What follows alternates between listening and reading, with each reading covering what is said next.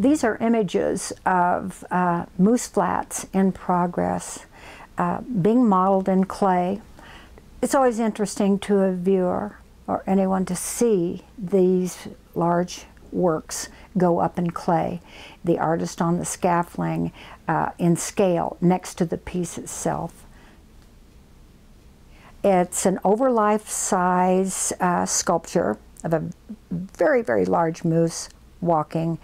It's 1.6 life-size.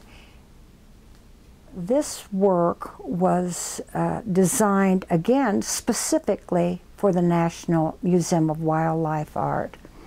This is Moose Flats by Sandy Scott.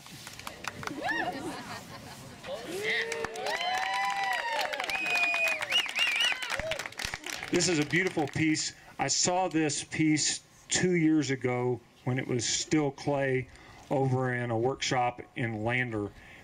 This is by one of our premier artists, Sandy Scott. She's done so much, has done many things for the museum. Both the large eagle monument and Moose Flats were cast right here in Wyoming. Specifically, Eagle Bronze in Lander, Wyoming does all my work, and my studio is less than 5 miles from the foundry. Like most sculptors, we're tethered to a foundry. I'm in a foundry almost every day when I'm in residence.